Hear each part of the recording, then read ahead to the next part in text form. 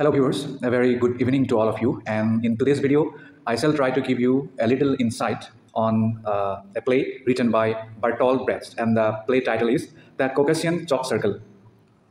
Without any delay, let's read the PDF of this video and begin our discussion.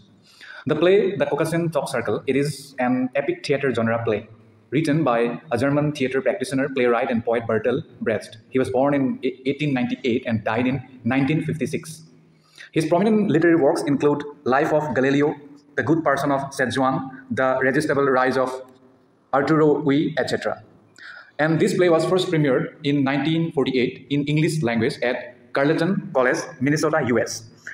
It was originally written in German language, and it was written in 1944 in the US when he was on his visit to US. Besides, the play was translated to English by a British-born American playwright, Eric Bentley, and this play has been immensely influenced by the 14th century Chinese play, The Chalk Circle by Li Qiangfu or Jing Diao. Okay, this is a Chinese name, so I might have not pronounced up to the standard, so I'm sorry for that. So this play, The Caucasian Chalk Circle, it is written in epic theater genre. So epic theater genre, it is one of the genres of theater or playwriting in any literature, and we will try to know more about it in our discussion. Now we will know what is epic theater. Epic theater, it is a theoretical movement that started in the early to mid-20th century from the theories and practice of a number of theater practitioners who responded to the political climate of the time through the creation of new political dramas. The purpose of epic theater is not to encourage an audience to suspend their disbelief, rather it forced them to see their world as it is. So through the use of epic theater genre, the writer or the dramatist, they often try to portray the real thing of the society or the poignant truth of our society that we have not been able to see or explore for various reasons. And through this epic theater play genre, the dramatists, they have always tried to bring some kind of reality of life and some kind of teachings of our society. Okay. Then now we will dive into the background and synopsis of the story or the play, The Caucasian Chalk Circle. First, I would like to mention here that Caucasian, it is a place name, it is a city name, and Caucasian is also a geographical area. Okay, that consists of many countries like Armenia or Azerbaijan, maybe, I'm not sure, but you can check the thing.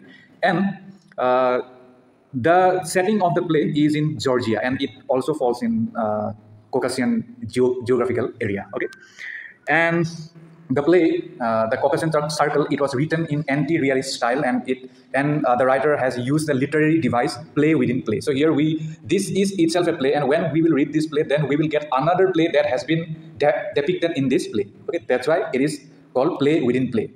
The writer has used the literary device of story within story. The plot of the play set in the Soviet Union around the end of the Second World War. We all know Second World War was broken out in 1939, and it ended in 1945 when Germany had been defeated and Japan had surrendered. Okay, and through the play, the playwright has outlined a dispute between two communists.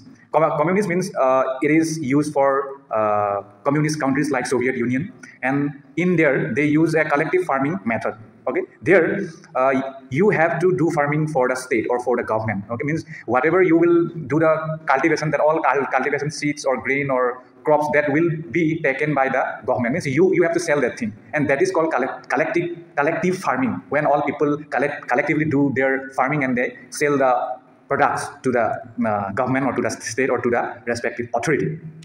And that collective farming is also called as kolkhoz in Soviet Union. Okay, now Soviet Union no longer exists. It was dissolved. It was broken in 1991, and it has scattered into different new countries. And the main country was Russia, and then Ukraine, like that. Okay, and there one community was the collective one community was the collective fruit farm Galins, and other was collective goat farmers. So these two community who were fighting for that land, between them, the one party was they had done collective farming of fruit Galins, and the other party they had done the collective goat farming. So they were fighting for that land, that who will now rule or who will now manage or take this land. Okay, their conflict was over the farmland, and as that land had been left abandoned by the Nazis owing to their defeat in the war. We all know Nazi means the Hitler's party, or Germany had been defeated in the Second World War by the Allied forces. At that time, whatever the places they have captured, that all thing they have left. Okay,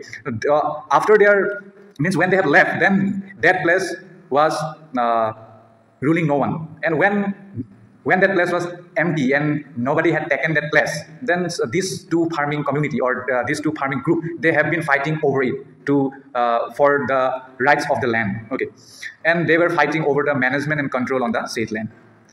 Therefore, to end their land dispute, the local people, they have staged a parable. Parable, it is a kind of play where a succinct didactic story in prose verse that is performed, and through that parable, the audience will get some lessons, some principles from that story or from that play, and that have been organized by one group, and an old folk tale to amicably resolve that issue through its inherent teaching and meaning. Therefore, the singer Arkady Chizdy, I may not have pronounced correctly, you must verify it in the other sources. Arkady Chizdy, he arrived with his band of musicians to perform that play or that parable, to resolve that land dispute. After that, he began the parable with the help of his band musician. He often emphasized upon the characters, and he had also enhanced the more dramatic scenes with vivid narrations. And at the end of the play, he had mentioned that the land should go to those who would use it most productively. And then the fruit growers, and not those who had previous ownership, they had got the land. Okay, means the fruit growers, they have got the land because they will do the cultivation, and if they will do the cultivation, then that fruit will be for all. Okay, but if you do that thing only God rearing, then that will not be beneficial for many people. Okay, that's why that kind of decision might have been taken by the writer of that parable. Okay, then the Caucasian Chalk Circle, it tells two stories that come together at the end. I have already told you that the writer has employed a play within the play, that literary device. So we have to read the two stories here.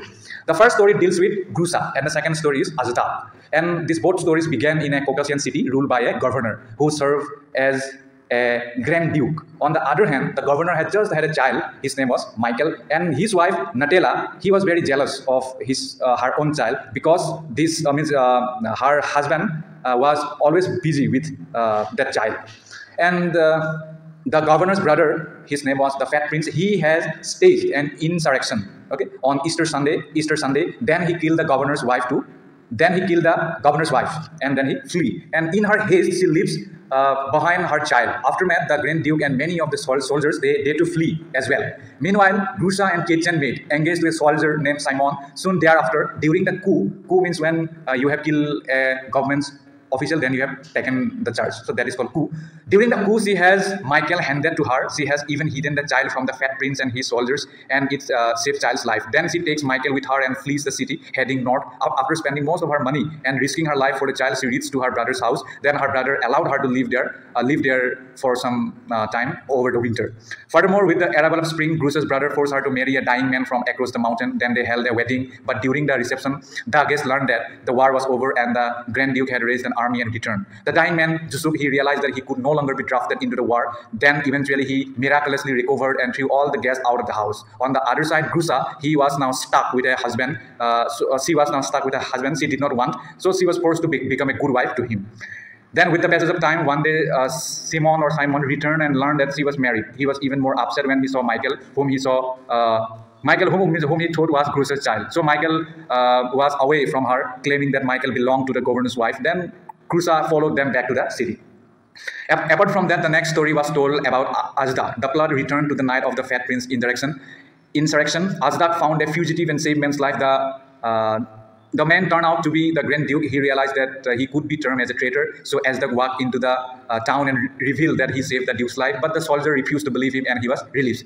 After that, the Fat Prince soon showed up with his nephew, whom he wanted to make the new judge. Nevertheless, he agreed to let the soldiers decide who the next judge should be. Then, after a mock trial, they chose Azda. Then he judged 4 very strange cases, ruling in each case in favor of the poor person. Azda soon gained a reputation for supporting the poor person. Nevertheless, after 2 years as a judge, the Grand Duke returned. Azda then was again arrested as a traitor by the soldiers and was about to be killed by them. At that time, the Grand Duke remembered that Azda saved his life, and he had reappointed him to be the judge, and it saved his his life. Now, Azdag had taken over the case of Grusa and the child. Then the governor's wife wanted Michael back because without Michael, she could not take over the former governor's estates. On the other hand, Grusa wanted to keep the child whom she had raised for the past 2 years. Even Simon went to the trial and promised Grusa that he would support her. Then at the end of the play, after hearing all the arguments and learning about what Grusa had done to take care of the child, Azdag ordered a chalk circle to be drawn. He placed the child in the middle and ordered the two women to pull, saying that whichever woman would pull that child's circle would get him. Then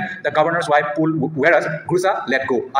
Then Azdag ordered him to do it again and again, but Grusa let go. Then Azdag invited Michael to Grusa and ordered the governor's wife to leave, but he was adamant, so he confiscated Michael's estates and made them into public gardens. In that way, his last act was to divorce Grusa, thereby allowing her to marry Simon. During the dancing that followed, Azdag disappeared forever. So that's it. It is a little bit complicated story here. You will get two stories, and you have to read both stories in a simultaneous way. So I suggest you to read the whole text, because if you, without reading the text, if you read this or if you watch this video, then you may face difficulty in understanding or comprehending this video. And I have also not included many things from the play. I have just tried to give you little insight about the play. So thank you so much for watching the video.